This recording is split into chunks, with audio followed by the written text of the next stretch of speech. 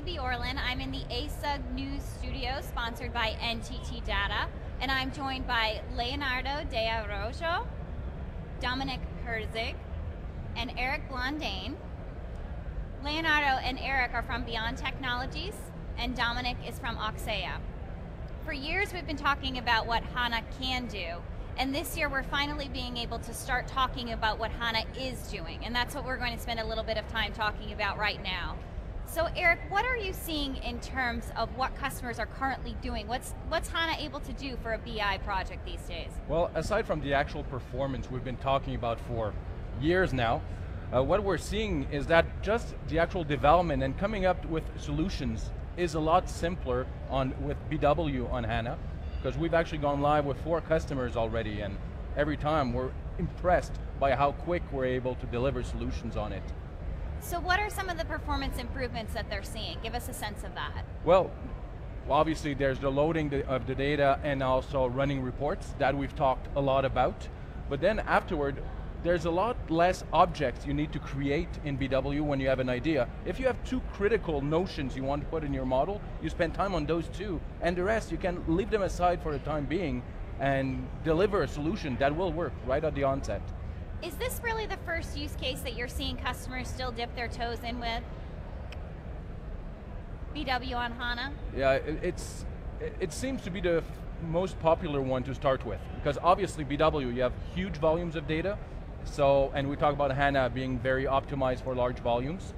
So most customers who want to try HANA quite often will go with BW first, and then we'll look into ERP and other solutions. But of course this is a product that extends beyond BI capabilities, right? So Leonardo, talk to us a little bit about what you're seeing now beyond the BI suite. Sure, it's really an exciting time right now because HANA reached a level of maturity where we see that in BI use case, customers are already benefiting from that, but we're starting to see the transformation across the rest of the landscape, all the other applications of SAP. So ERP on HANA, big game changer. The ERP that we see today and that we still have is transforming slowly, and we're going to see this business suite really leveraging the power of running on HANA. So in a very, very near future, and we already have reality with ERP on HANA, HANA is bringing a lot of value to customers. For example, ERP on HANA, HANA Live gives and addresses a lot of the operational reporting that often customers either had to rely on ABAP or had to go and build more complex BW reporting that for operational purposes is an overkill. So we're starting to see customers really interested in that, and that's the type of discussion we're engaging with customers to say, what can I do with HANA? Sidecar approach, ERP on HANA, CRM on HANA, what are the use cases? So it's a dialogue that is very active these days. And we've always sort of talked about the benefits in terms of speed and performance, but are we seeing them extend beyond that now, would you say? Yes, like if you start seeing some blogs from Hassels and others, the simplified ERP, and now pointing to the future where CRM could merge with ERP, SCM merge with ERP as well, you're going to have a much more simplified landscape. Why would you need 12 servers when you could run 3 or 4 instead? You would not have to have all this complicated interface and data replicated across your landscape, while maybe global ETP is a functionality of SCM could be a functionality within ERP. These type of things that are going to simplify a lot of the life of everybody. Would you say we've reached a tipping point where this is actually a reality for customers now? They're really putting this into place? It is a reality for ERP on HANA to jump on board and get your suite built on that platform, but the transformation is starting. So now logistics being rewritten or adjusted for the data model optimized for HANA, but now bringing different business suite products together, this is the beginning of it. It's going to be a very, a transition is going to take some time, but we're starting to see benefits right now, and ERP on HANA is there. So speaking of this transition, Dominic, how can customers get there? How can they start? Tell us a little bit of your advice here.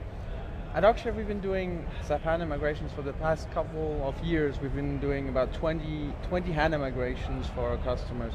And in terms of administration, you know, we've been doing it for 10 customers that are currently hosted in our data centers.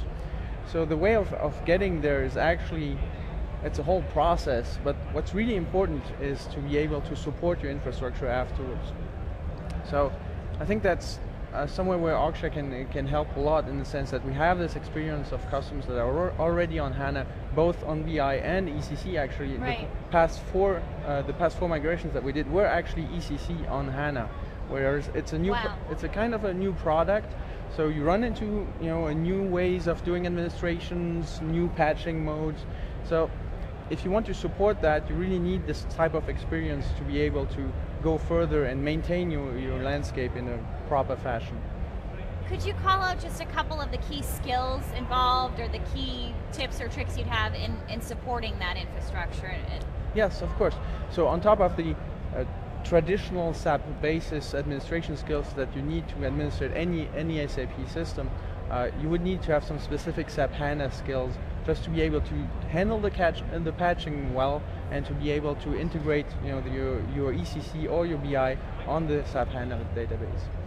Great. So, and I think that with our relationship with Beyond, this experience gives us a good head start on those skills that are needed to administrate your SAP on HANA. Right, Beyond Technologies has a boatload of experience in this field, over 15 years, and really ready to take customers to the next level on HANA. So thank you so much for joining me in the studio today. Have a great show. Thanks. Thanks for watching our coverage of SAP TechEd and Decode. For more customer news, please turn to asug.com and asugnews.com.